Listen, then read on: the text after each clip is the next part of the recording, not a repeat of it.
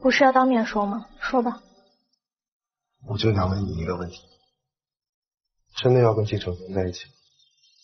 你知道他根本不爱你，他只是利用你而已。等他把你玩腻了，他就会一脚把你踹开。只有我是真的爱你。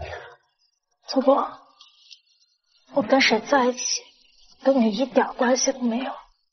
但是那个房子是我外婆唯一的房子，你快点把房本给我。夏天，你真就这么现实？难道你这个人只能同甘不能共苦是吗？你让我来就是听你说这些废话是吗？没这事儿，我走了。夏天，对不起，要不消消气，喝口水。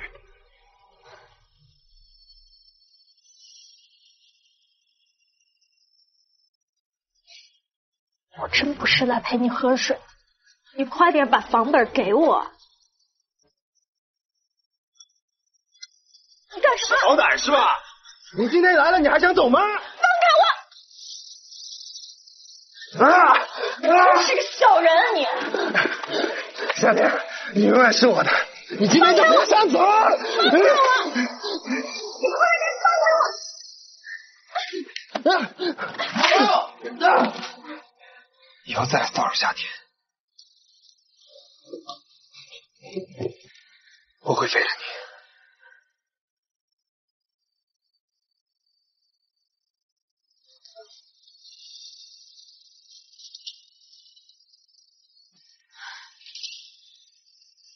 你怎么知道我在这儿？你是贺氏的千金，我的未婚妻。这酒店是贺家的，经理看到你跟一个陌生男人过来开房，他能不告诉我吗？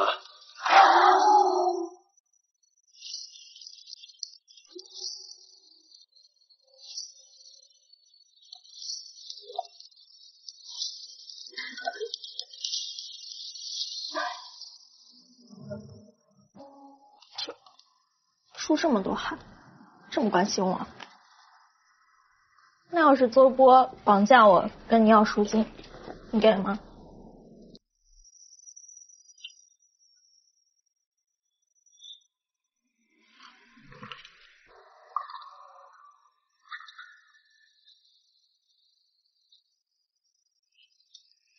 那得看他要多少了。听你这么说，我肯定是要被撕票。你这房间怎么那么热？快醒吧！你怎么了？你没事吧？哎，你怎么还脱衣服呀你？哎，这是有问题。啊？哎，你没事吧？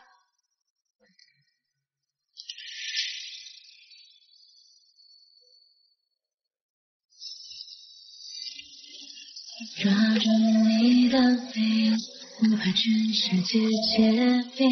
我推开船游，一束光降临，希望你的冬季也会放晴。有一天记得让谁的声音，我丢掉自己听你的声音。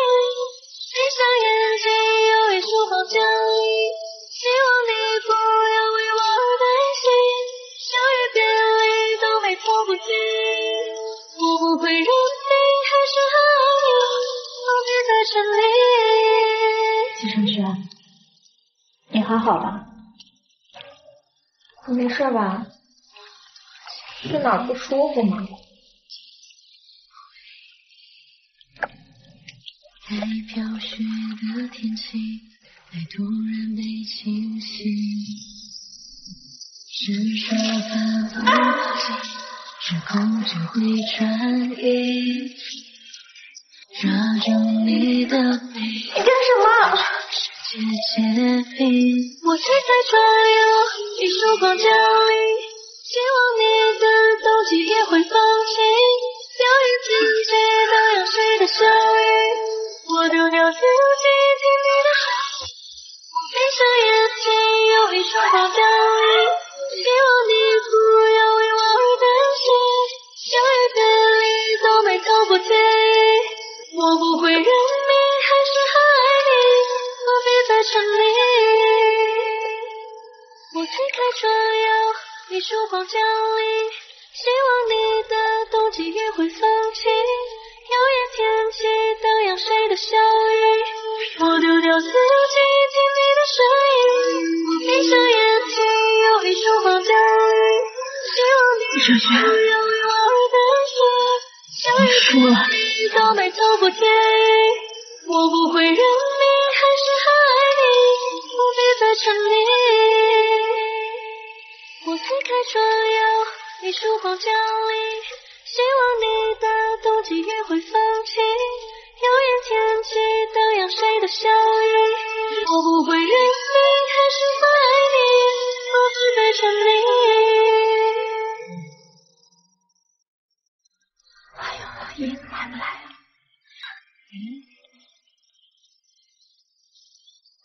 动静还挺大。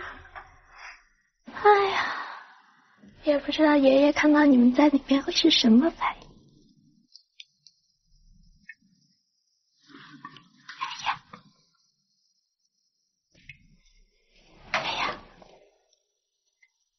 嫣然，怎么回事啊？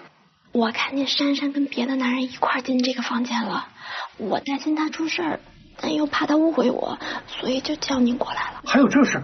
赶快把门打开，快！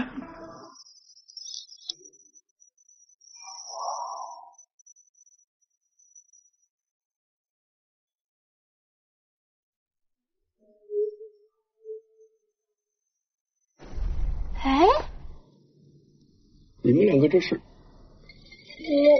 我们不是，您误会了。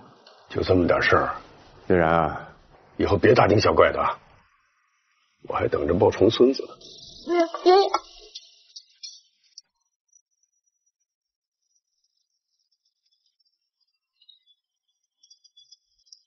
这个糟粕，成事不足败事有余。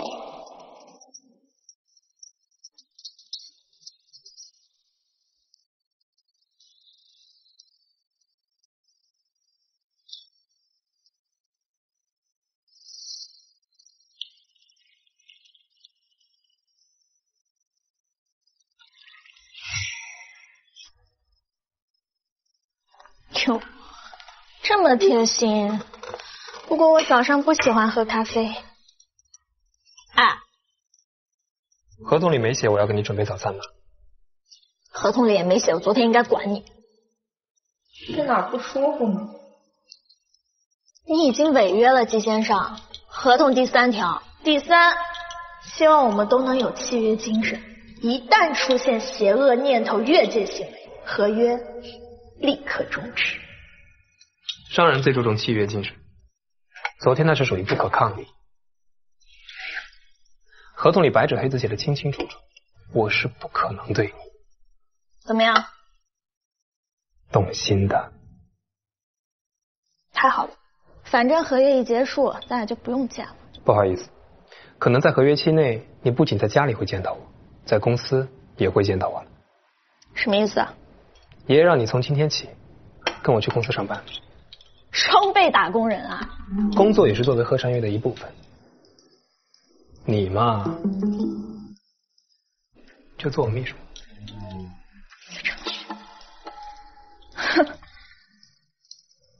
哎，沈月然是不是也在公司上班？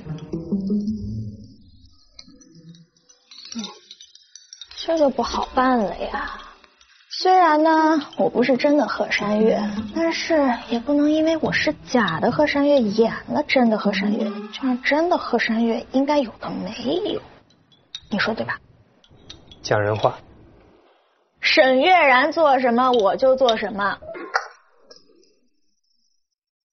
你是打算跟他斗到底了呀？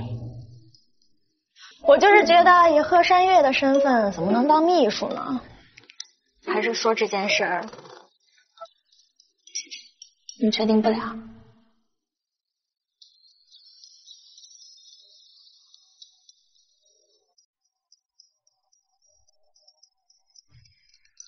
把手拿开。